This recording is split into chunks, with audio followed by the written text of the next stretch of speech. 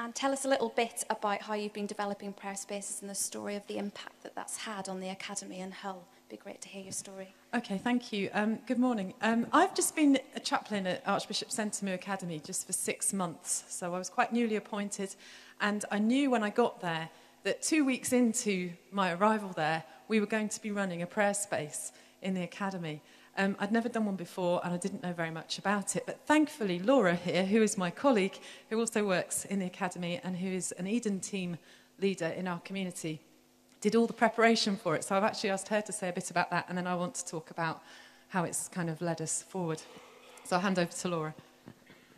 I live on the estate where the school is, being part of an Eden team there, and we have an amazing opportunity to go into the school and to do loads of fantastic things, including supporting the chaplaincy work that happens there. So I'd worked with a previous chaplain. We'd done a prayer space, a smaller one just for year 7, and the chaplain had left, so there was a bit of a gap. And I thought, with knowing that Anne was coming, it would be a really great way for her to get to know the students, but also to use the prayer spaces again. So we did one at Easter.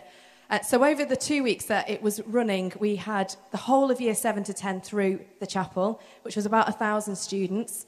They each did about 35, 40 minutes as part of one of their RE lessons. So it was a bit crazy, but it was fantastic. And we kept having to extend the prayer wall. So we put it up on one wall and then extended it and extended it and extended it.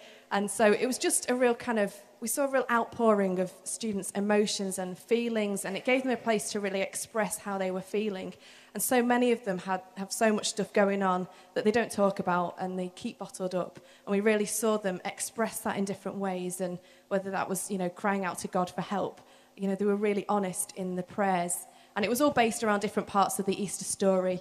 And so it was really interesting for them to see them engage with what actually happened at Easter and to kind of get rid of a few myths of what they actually thought Easter was about.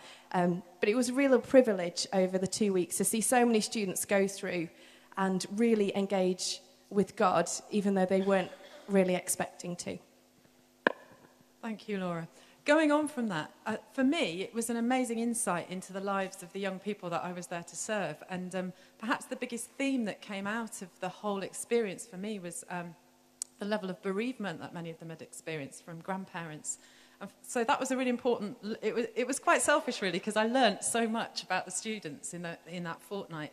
But the other thing that I was really challenged about was that we needed to make sure that because we've got a chapel and it's designated as that, and it's a lovely space, that would always be available as a prayer space for staff and students. So ever since we did the prayer space at Easter, it's always had activities set up, prayer activities, ever since then.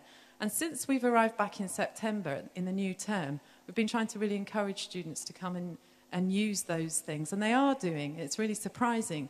There's a real openness and a longing that many of the students have, even though they have no church background at all, to come and kind of express themselves and find God. And they don't even have the language to express what's going on, really. But there's been a few examples of students who've come and maybe lit a candle or written a prayer or prayed for the world or all sorts of different things. So we're just going on, really, with that and trying to find ways of ensuring that space is there all the time for everyone.